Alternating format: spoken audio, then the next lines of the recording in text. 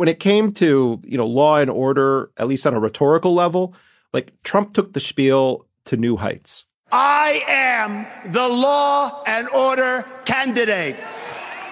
While both Hillary Clinton and Bernie Sanders tried and at times fumbled to address the growing Black Lives Matter movement, which of course is a decentralized movement, it arose in protest of the police killings of Black people in this country. Trump didn't even pretend that it was a serious issue, that it was a real issue. In fact, Trump often mocked it. He did not take the issue seriously. Beyond the rhetoric, Trump put a proven racist, Jeff Sessions, in charge of the Justice Department as Attorney General. Unfortunately, in recent years, law enforcement as a whole has too often been unfairly maligned and blamed for the crimes and unacceptable deeds of a few in their ranks. Amid this intense public scrutiny and criticism, morale has gone down, while the murder of police officers killed in the line of duty has gone up. Stocks in private prisons skyrocketed in the aftermath of Trump's election. We recently learned that David Clarke, the Milwaukee County Sheriff, was going to be getting a top post at the Department of Homeland Security. Ladies and gentlemen, I would like to make something very clear.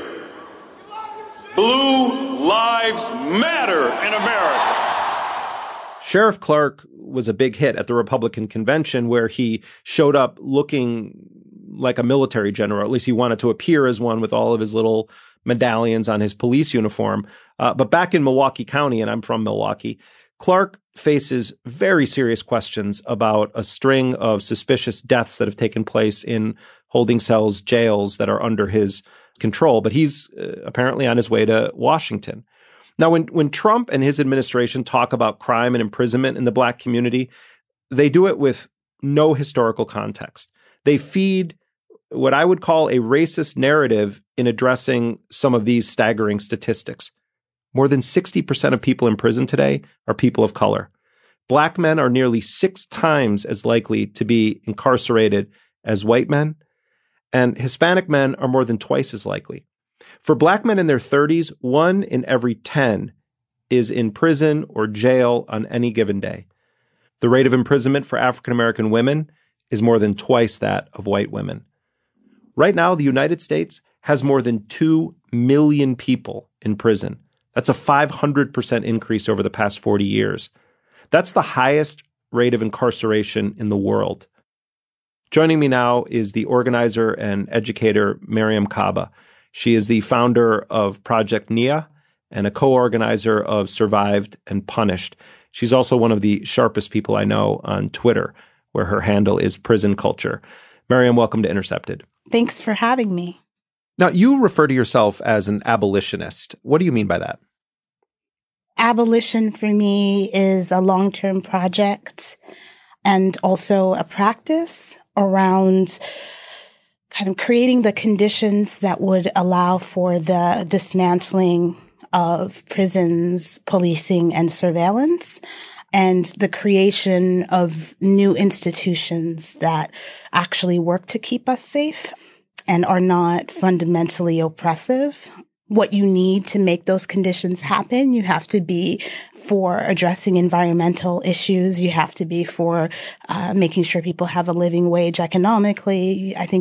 I know for me, it's important to be anti-capitalist. All those things feed into creating the conditions that would lead to the end of the things I want to see and the bringing into being of the things I want to have. For people who don't have a loved one that's been to prison, haven't been to prison themselves, just sort of view prison as a place where people who commit crimes go. Right. Set a kind of context for people of the institution of imprisonment in the United States and what that looks like. Prison itself is a reform. I think that's something that most people don't think about, right? Prisons haven't always existed. They came into being, especially in the United States, because people were trying to react against capital punishment and corporal punishment, which were seen at the time by particularly Quakers as incredibly inhumane. So initially, the reform itself was not meant to be a brutalizing thing, but isolation itself is actually brutal. Over the years, prisons have been spaces where we've sent the people we don't like. or the people we want to manage and control socially. Early before the Civil War, most people who were locked up were not actually Black people because almost every Black person in the country was enslaved. Immediately after, emancipation, all of a sudden, the literally complexion of prisons change. And Black people become kind of hyper targets of that system. And we create new laws, the Black codes and other things like that. Convict lease system comes into being as a way to continue to exploit the labor of the people who were now newly free. The reason to talk about that history is also to demystify for people how and why people ended up behind bars initially. That it wasn't really about real crime, but it was about a perception of Blacks as inherently criminal in order to continue to control Blacks who people thought after enslavement actually didn't have a right to be free, that Black people couldn't manage freedom. And that was the story that got told. And so the prison became a site for continuing to control Blackness.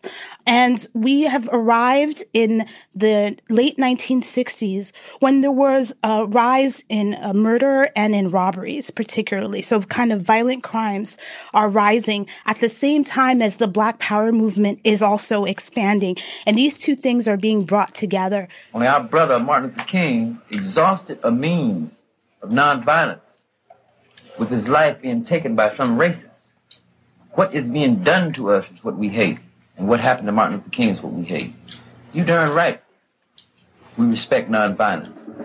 But to sit and watch ourselves be slaughtered like our brother, we must defend ourselves, as Malcolm X said, by any means necessary.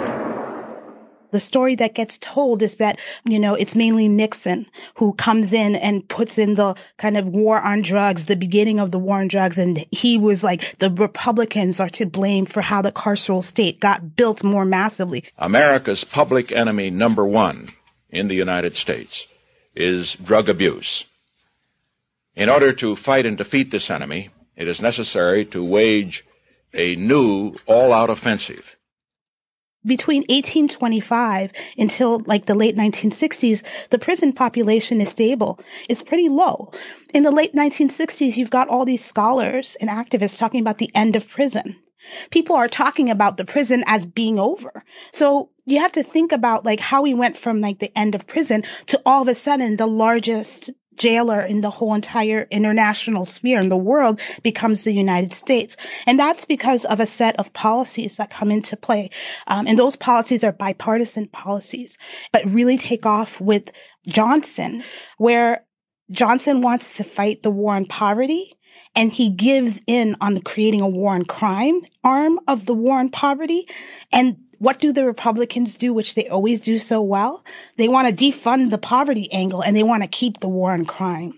What was the motivation in your assessment of these politicians, both Democrats and Republicans? It was, quote unquote, the riots. It was the images of those young Black people in Watts and in 1964 in Harlem and in all these places where there were, quote, urban disorder and urban unrest. And the face of that were Black young people.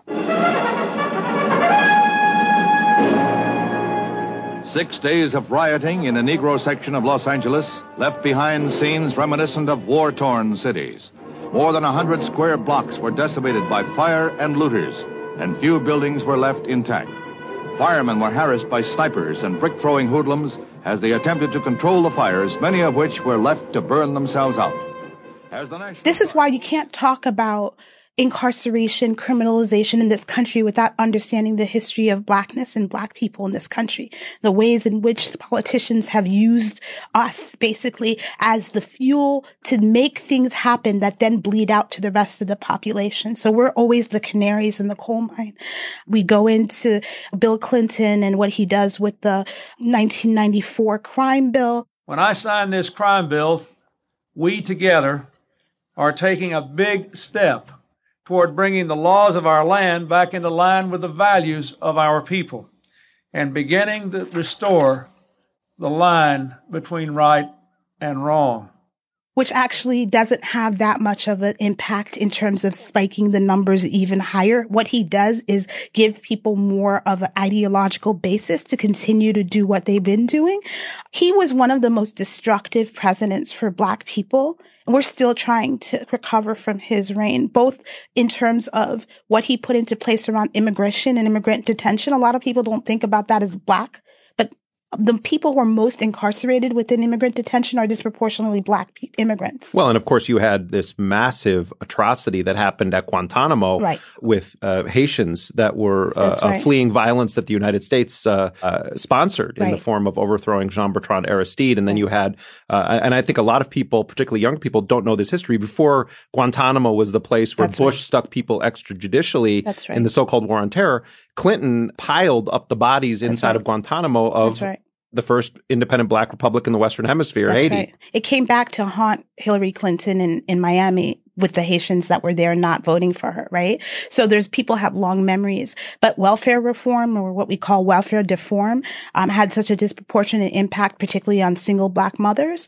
The ways in which the carceral state was kind of reinforced and made much more brutal through the 3 strikes laws, through the mandatory minimum sentences, which were upped, through his horrific behavior around rushing back to Arkansas during his election to go and put somebody who was mentally disabled to death, right?